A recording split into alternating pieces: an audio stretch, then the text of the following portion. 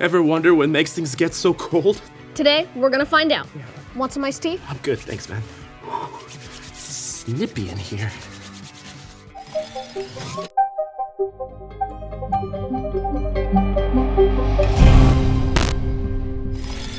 What's going on, everybody? I'm Josh. And I'm Van. We've also got with us today the Bat Computer, Penny 1. Greetings. And welcome to Batman's Science Lab. We're here to test the science behind Batman's crime-fighting technology. We've been learning all about his tech as members of the Night Watch, Penny 1's new program where people like you and me from all around the world get to practice honing our skills to be everyday heroes. That's right. Being Batman, you have to know the ins and outs of your tech, as well as the tech of your enemies. And that's what we're going to be talking about today. Let's see. We're talking about the science of cold. We must be learning about Mr. Freeze. Nailed it, exactly. Now, Mr. Freeze is a supervillain who uses science to his advantage. But if we break down the basic science behind his tech, we can understand how Batman is able to defend himself using his own gear. Like his thermal armor. Wait, what? What is that? Hey, Penny 1, can you bring up information about Batman's thermal armor for Josh here? As it is, Batman very often finds himself up against supervillains who know how to really turn up the heat, or conversely, give the cold shoulder. Or sometimes, Batman's investigations take him to rather extreme environments. But whether Batman is on thin ice or in hot water, having a suit that can deal with either is a must. So, Batman designed this armor to keep his body at a comfortable temperature so that he can always get the job done. It's pretty cool, right?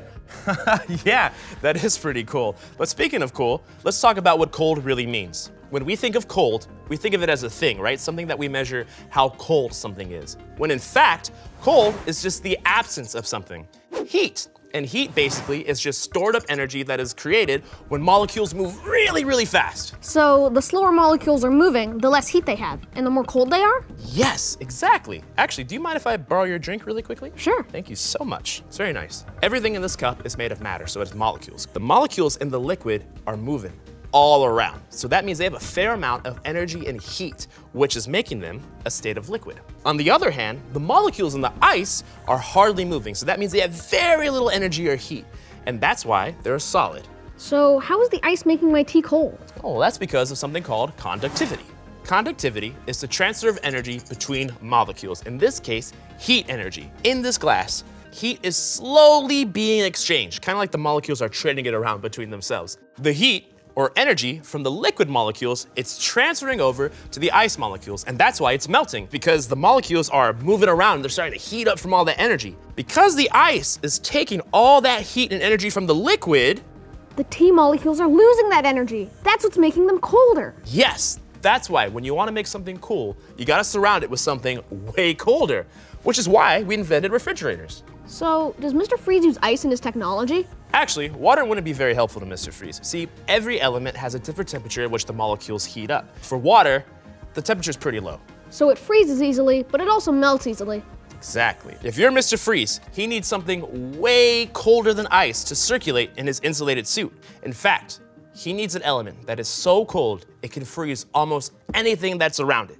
In our world, that would be liquid nitrogen! Woohoo! Look at that.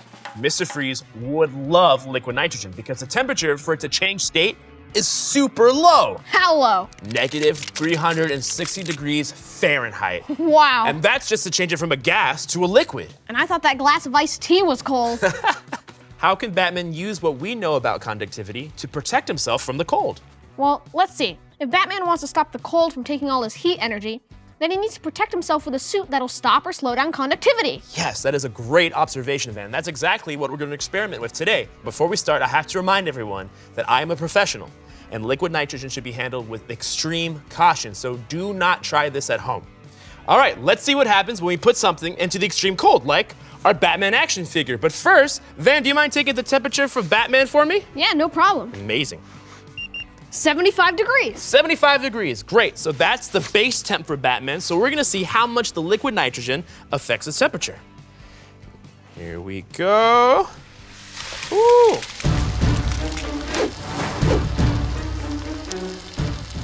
Oh, snap! Wow. Look at that, he is so frosty. Well, let's check his temperature. Okie dokie.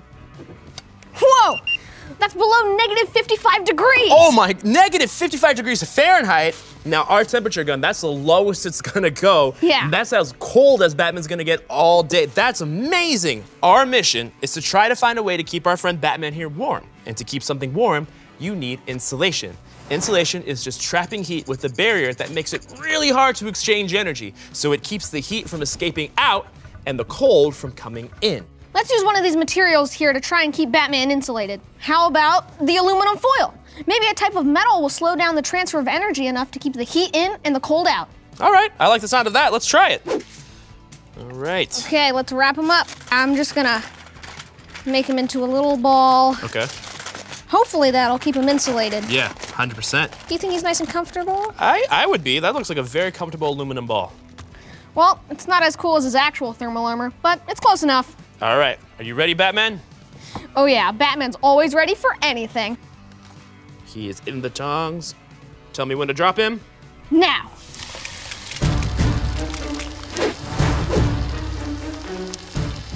All right, let's take him out. Woo! This looks pretty cold. Okay, I'm gonna set it down, and we're gonna unwrap our Batsicle. It doesn't feel too cold. That's a good sign. Okie doke, here we go. Yeah, let's check his temperature. All right, what do we got, sir? That's pretty cold, 13 degrees. 13 degrees Fahrenheit. Okay, what do you think? Well, I think we need to find something that insulates Batman better. Yeah, it worked, but just not as well as we wanted it to work. Okay, let's see here.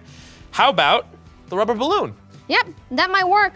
I'm thinking that if a balloon can hold a bunch of air for a really long time, then it'll be pretty good at holding the warm air in with Batman too. That's a pretty good hypothesis. Let's warm Batman up to his original temp and we'll try it.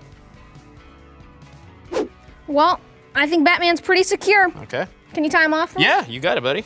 I think rubber's gonna be really bad at conducting energy. So I think Batman's gonna stay pretty warm. Oh, okay, that's a pretty good analysis there. Balloon is nice and tied. We are airtight. Nice. Gloves are coming on. Alrighty. Tongs. Sir Van, are you ready? I'm as ready as I can. I like that. Okay, here we go. Let me know when to drop. And now.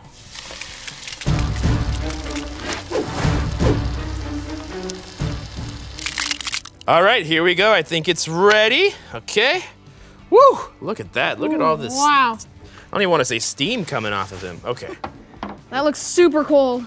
Okay, let's check his temperature. Okay. What are we looking at? Whoa, -2 degrees. -2 degrees? That's so cold. Oh my gosh. That's way colder than the tinfoil. I don't think Batman would survive. It turns out rubber's actually very good at absorbing and conducting energy. That's true. So I guess we could effectively remove rubber balloons from the list. So that leaves us with our styrofoam cups. But how is a styrofoam cup gonna work? It's so light and breakable. Well, I guess we're just gonna have to find out. All right, go ahead and drop them in that styrofoam cup. Sounds good. Let's drop them in. Let me know. Now.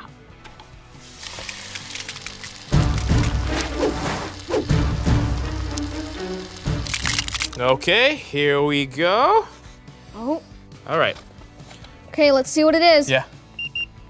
Whoa, 52 degrees. Wow, we started at 75 and now we're only at 52 degrees. That's incredible. Yeah, he's a little cold, but Yeah. way better than anything else we've tried. It's true.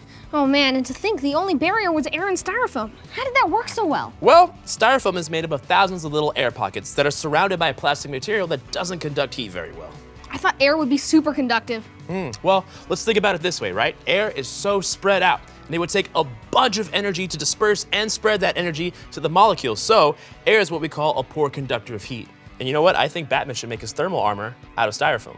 Well, actually, Batman's thermal armor has a honeycomb structure, which is like the air pockets in styrofoam, but it's way more durable.